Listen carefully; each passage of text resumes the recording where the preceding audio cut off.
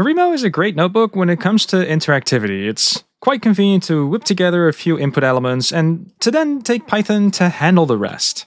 And this is great when you're doing things with data because it might lead you to discover a very interesting pattern. But if you then want to take that work and maybe put it on your blog, then typically you don't want to invest in writing a whole bunch of JavaScript just to get that interaction going. Thankfully though, you can take these Marimo notebooks and easily host them on your blog, and in this video I'm going to show you how. To get the same functionality on your blog, we're going to turn our Marimo notebook into a little WASM app. This allows us to run all sorts of Python right there in the front end, and it's straightforward to generate this.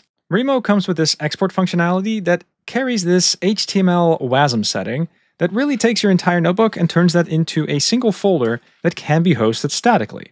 So in this base setting over here, I'm taking my blog.py file and I'm making sure that it's turned into a WASM notebook that is stored in the docs demo1 folder.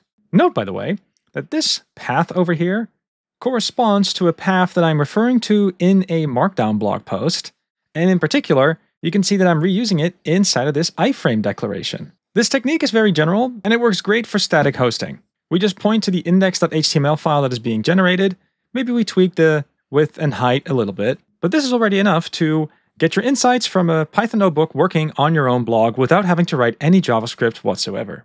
So let's first generate this file, and then I'm going to run makedocs-serve because this one Markdown file is currently hosted by makedocs. And here's what that looks like. You can clearly see that I've got this iframe over here that's hosted, and you can also see that I've got this slider that I can go ahead and use, and I have all of the interactivity that I had before. This iframe also comes with a neat little setting. I'm able to show the code as well. If the user is interested in that, you can totally do that. But there are also some extra settings that we can pass along here, which could be relevant depending on what you're trying to do on your blog. I have now gone back to the terminal and I've added help at the end over here just to see what other options are available to me. And in particular, there is this mode flag that you can use. The default behavior is that you're going to run your Marimo notebook in run mode. That is to say, you can still show the code, but it's really meant as an interactive app that we're going to give to the end user. We could, however, also choose to give the user the ability to actually make changes into the code. And for that, you're going to have to set the mode to edit. And let's briefly just show that. So I'm going to now run the same command, but I'm going to set the mode flag to edit. So let's see what that's like. In a lot of ways, it's similar to before, because I still have that slider and I have all the code available to me. But now you can actually clearly see that we get our cells in the mix. We can also see that I'm able to make small edits. And you can also see that we've got the sidebars as well as these settings that are also available to us. Now, it could be the case that you are interested in allowing the user to make all of these edits, but that you prefer to not render these extra buttons and these extra settings on the side over here. It could be that you really just want to give the user a little bit of code to play with. In that case, there's this one extra setting that we can configure, but we don't do that from the terminal. We actually do that from the iframe. So what you can do is you can set this one extra query string, show Chrome, to false. And when you do that, then you get the same notebook where the user can make their edits, but the buttons on the side and the bar at the bottom, those are gone, which give you a little bit more of a clean interface.